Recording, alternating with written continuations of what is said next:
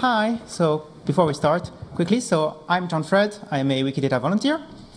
Hi, I'm Envel, and I'm also a Wikidata volunteer. And I'm Tracy, and I get paid to volunteer for Wikidata, but I'm also enthusiastic to be here today, and I work for a research project. All right, thanks for coming to our presentation. Sum of all video games, our road to make Wikidata the hub of all video game metadata. So first off, why should we even care about video games? Like on there's just like kids playing Fortnite or something at night. So video games have been here for a long time, like since the 70s or 60s or 40s, like depends what you ask. So you can check Wikipedia's extensive coverage of what is even a game. It's a major cultural industry. More than 2.5 billion people play in the world. And we estimate that at the very least 100,000 to 200,000 video games have been published in that time. And that's not counting games published on the Play Store. Then you go to the millions, which is like not that much when you're on Wikidata. So little overview of the current state of video games on Wikidata. These numbers are also on our poster in the ground floor, so you can also have it there. So we have video games or the Q7889, and we have 38,000 of them, which is not that much, considering that there are at least 200,000, as I mentioned. We also have expansion packs, DLCs, and compilations, but we also have, for example, game controllers. We have a lot of game consoles, 700, that's a lot. We have an extensive ontology of video games genres, that's pretty cool, 200 of them, and we got started also a bit on magazines, so also maybe video games could be a satellite event for Wikisite, I don't know. But what about outside of Wikidata? There are a lot of databases out there about video games. You may have heard about like some very big ones like Moby Games or IGDB. There are also a lot of very special interest databases, so databases that only cover certain types. So it says a visual novel database only has about this kind of niche genre that is a visual novel. Or you have databases that are only about games published on the Commodore 64 and so on.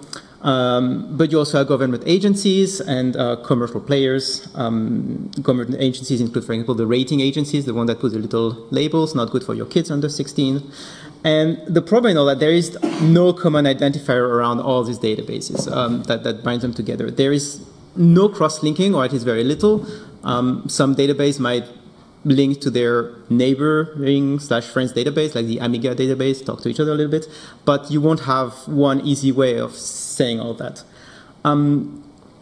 So they have different data coverage and specialization, and that often comes also with conceptual differences. A database might consider a game is a work, if you're like into the FRBR model, or that might be an edition, or that might be the particular console version. So there is a lot of granularity in there. And that's important in terms of coverage because some database, for example, Moby Games has a lot of information about a lot of things, but it doesn't have a lot of information about the games that were published on the early French computers like the Auric or the Thomson TOMO series. You will find that into more French databases. And yeah, if you go into Eastern video games like China or Japan, it's not very well covered in Western databases. Enter WkiProject video games. We didn't make that one, actually. So it lives at that address, and there are a lot of subpages. And we're going to go through a little bit of what this project is made of. As often, we'll separate that in what's old and what's new, and what's borrowed and what's blue. So what's old, we have, like a lot of wiki projects, we have an ontology description with all the properties. So there are currently 64 properties, mostly for games, but also about series or hardware. And we have a fairly extensive, I think, how to put it, separation. So you have things about the staff, but also about the narrative universe or about the gameplay, like how many players there are. So you can explore this. It's kind of very exciting.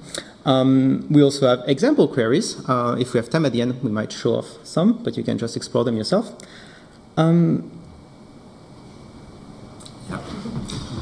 We also have something new because those things don't usually exist on other wiki projects on Wikidata. For example, we have an activity log. You can see it here.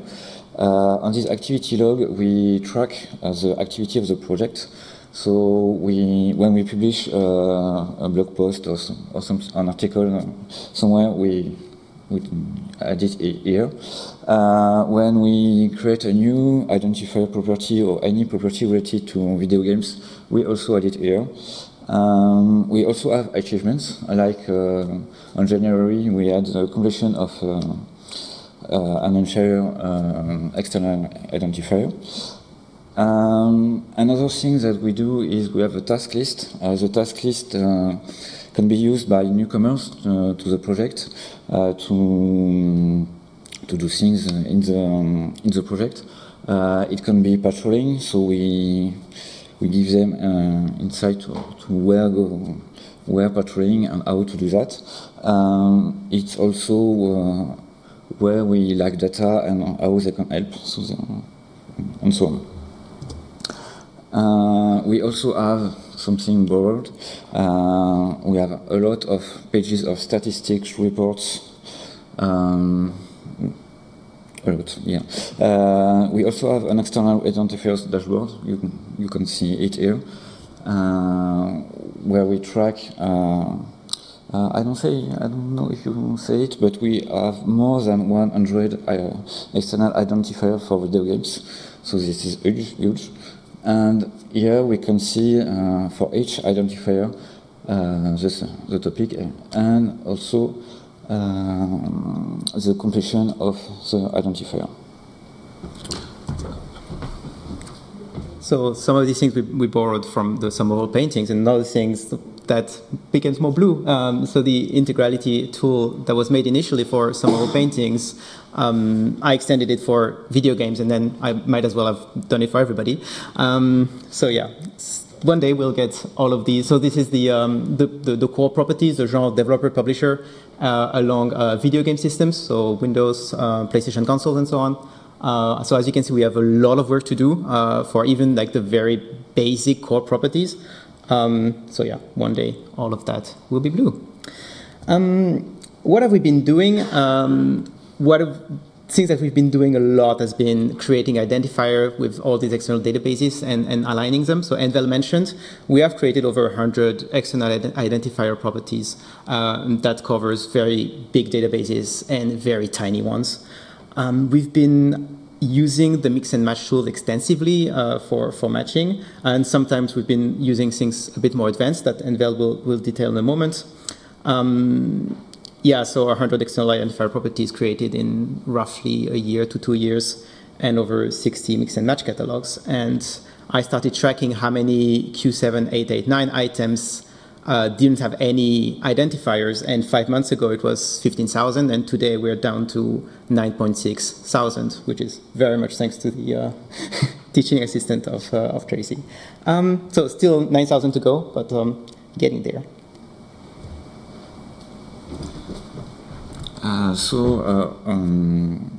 We need to import a lot of data to complete those identifiers. The first tool to do that is the Wikidata website. I think it's important to say it because it's where we can fix the small problems or so on. But we also have dedicated tools to do that on Wikidata. There is mix and match and its gadget. The mix and match gadget is a gadget that you can add to your account in Wikidata, and it adds all identifiers found by mix and match to an item, and you can easily add several IDs in your all other tools, there is quick statements, of course, but you also can use more general tools like OpenRefine, Dataiku, Data Science Studio, etc. The point is, it's very important for this project, and I think for all projects in Wikidata, to have an healthy ecosystem of tools that works. That's it. So I see two examples of imports. The first one is connecting PC gaming Wiki and Wikidata, it was made by a volunteer. He made his own program in Ruby, so that's an example. The second one is linking the OLAC video game vocabulary with Wikidata. It was made using OpenRefine and Mismatch, and I think Tracy can talk more about this one. And I have a third example, which is one I made. I matched the catalog of BNF, so it's a bibliothèque, French National Library, with Wikidata. So they have about 4,000 entries about video games in their catalog, and I matched half of them to Wikidata. So for that, I made a project in DataIQ Data Science Studio. You can see the workflow here. I will not detail it, but if you have questions, feel free to ask. I also developed a DataIQ plugin to do it, to facilitate Sparkle querying, because it's not included in the tool. One cool thing that happened after this one is that the BNF contacted me about this project, so it was very cool to have feedback and that the contact was established. So another topic, the link. So we want Wikidata to be the linking hub for video games. As you can see here, a video game is, and as Jean-Fred said, a video game is about a lot of things. We have reviews and scores, speedruns, news, library IDs, soundtrack, etc. We don't want all this data to be in Wikidata. We want this data to be linked to Wikidata. So we want Wikidata to be a hub, and like Lydia said yesterday, plus we want to see Wikidata as a place you come and then you go on another place. So I think that's it. Yeah. And as you can see by the links, video games has a really lot of aspects to research, and video games are really complex cultural artifacts. There are ports, there are add-ons, there are remasters, re-releases, mods, updates, downloadable content, and so on and so forth. Plenty of remakes and or remaster editions are separate items at this stage in Wikidata, but not necessarily. Additionally, remakes are not often linked to the original work using the property based on. And perhaps we should create an entity schema for the video games, but we are still in the process to get a discussion started for the data model of video games. Mostly we have one item, what we typically recognize as the game, when we say we played the same game, so it's like a Mario Kart 6, even if we played it on different platforms. So, example on Switch or on Wii U or something else. The Wikidata item for a game aggregate characteristics which are shared among different versions and or editions. This makes linking not easy because many databases describe games on different levels, as Jean-Frédéric mentioned. For instance, some have one database entry for each edition, and this results in more than one identifier for each video game item. And so the use of specific qualifiers is needed. We have some discussion thinking about the creation of different editions items for editions or releases, as this is good practice for literature, but the further model which is used for books seems not useful for everyone. This is also an ongoing discussion with the video game research community about the best data model for video games. And speaking about video game research and the research community, there is an active video game research community with a growing interest in data about games. Sadly, there are no national libraries for video games which had a comprehensive data set with authority data about video games. Yes, the BNF with 4,000 video games, but there's still more outside. That means researchers rely on data on video game fan databases, but as we know, there are so many with so different deep and breadth. And what makes it even harder, the data is, yes, not open. And so could be Wikidata a source for video game research? Yes. I work for the research project Digger, and we have decided to work with Wikidata for our video game research. And we not only use the data which is already there, we create data about video games and companies by hand or automatically in Wikidata. Additionally, we have created about 20,000 links to Moby games, game FAQs, and the Japanese media art database. We also initiated the alignment with the OLAC video game genre vocabulary. So video game research colleagues in Japan are also experimenting with Wikidata to use it as a work authority for video games. So our research focuses a lot of spatial data about video game companies and where video games have been released all over the world. So we use data for video game databases like Moby Games and Wikidata to create some analysis like this. We call it Lemon Grab, the tool, and the researcher can select one or more platforms and one or more release countries, and he will get an overview about which companies are big players, in this case the number of published or developed video games for this combination. Additionally, they can see which country is strongly represented by these companies. Or we use Wikidata Query Service directly to create maps of companies within the video game industry. So at this state, I think about there are 5,000 video game companies already in Wikidata, which we have created half of them, I think. So in conclusion, after 2 years of working with Wikidata for our research, we are very pleased, especially with the cooperation with the volunteers of the video game task force. Thank you for that.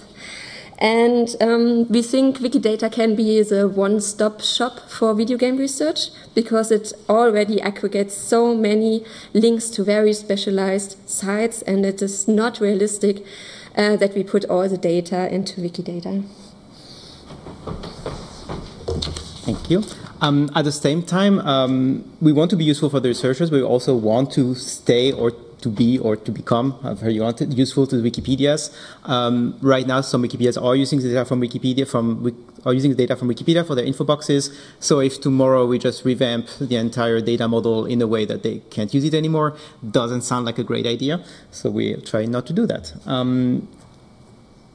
What we want to be, I think we want to be enhancing other databases, and that's something that's already started. So if you go to the Visual Novel database right now, vndb.org, following actually a research workshop that we did with the nice Digo folks, we could meet with the database, and they were interested enough with all the linkage that we made that they could harvest more links about the entity that they talk about. So like, well, okay, thanks to Wikidata, we also retrieved reviews or speedruns or store where you can buy these games. So we're already being useful. So that was a fun example, but we also, this German research agency started the Internationale Computerspielsammlung, which is online, which has all the data about the German video games that they have, what they have in their collections, and they've been using Wikidata to enrich the data, at least for labels, so they have alternate titles. So that was also pretty cool. We also like I think Wikidata can be the backend for powering applications. So an example that already exists is Vigilis.co, and in some ways a little bit similar to what Inventaire.io does for books. Vigilis.co does it for video games. So you can it's an app where you can record the games you've played, how long you spent, and your favorites. And I just really like the fact that it's built on top of Wikidata. It's pretty cool. So yeah, and maybe one day we can just like connect all these things together and harvest a Sparkle to query data, and it really doesn't matter where it is, and say, yeah, data is not the database, and that will be fine. Yeah, thank you very much, and we'll take questions. We just have 5 minutes for questions.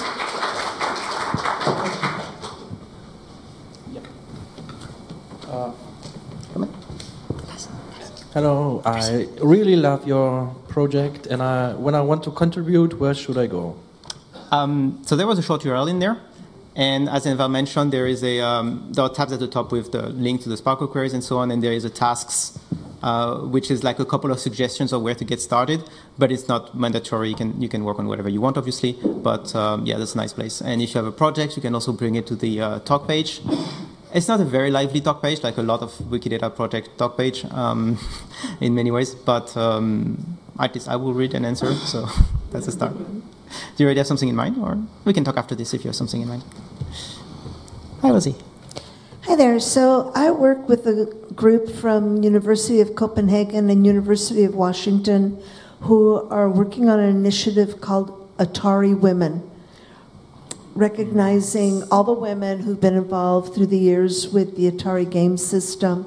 And so I'm wondering if, I believe that your WkiProject covers the developers, the designers and such, but obviously it crosses into the biography kind of part of our world. And so how does that work? Like, is there someone who's more specialized in that area who these folks at these two universities could, connect with, or thoughts? I don't think there will be somebody in particular. My impression of the contributors to the project is that they are fairly eclectic, and sometimes people specialize on a very specific niche topic. In that case, I don't think so. So I'll be happy to take the call. So to answer the question, yes, I would definitely be in scope of our project. And in that period particularly, I don't think we want to turn, because these days video games are made by 1,000 people, and do we want to create item about every single person? It's like the credit rolls of a movie, right? So in modern times, I don't know if we want to be that database, the ultimate database of game credits. But for the Atari early days, definitely, I would actually love to see the data set, because, yeah, it's a lot of dudes in common knowledge of... I'll connect you to that. Yes, please. Any other questions? Okay, so there, yeah, sir, in the back. Sir, just in front of you. Okay. Do you collaborate with the Internet Archive? Because there's not a month going by that Jason Scott doesn't post he has rescued 170,000 old DOS games or stuff like that.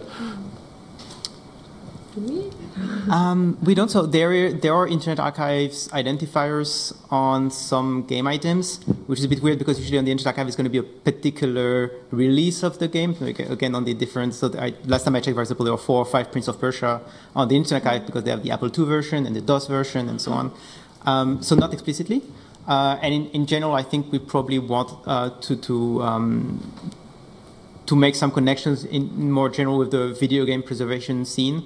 There is a quite lively organization that work hard on video game preservation, and I think Wikidata can be a useful resource for them because they don't have to manage the metadata and they can focus on managing all the things.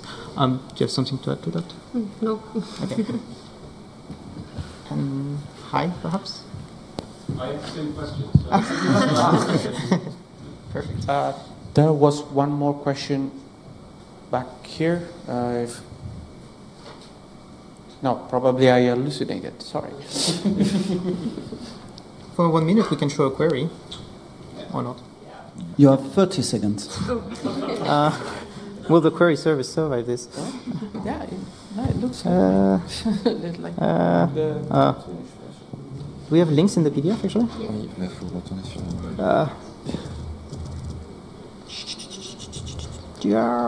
Tic tac, tic tac. Well, there is Queries. still time. I have a question. Yes, please. During your presentation, did you notice that some of the identifiers have more than 100% completion? Yeah, it's because the examples is so there are two reasons. One of the usage for example itself, because they're used on as examples, and also sometimes because there are broad matches. So if it's something that is a bit so yeah, that's in one of my favorite, if I can scroll it. It's the characters of the Mario franchise linked to their games. So you can find like Wario and Princess Peach and so on. And my favorite is if you look somewhere, yes, because there is Mario somewhere here and there is Dr. Mario. And if you look at the item, it's said to be the same as, because Mario Plumber and Mario Physician might be two different people. We don't really know.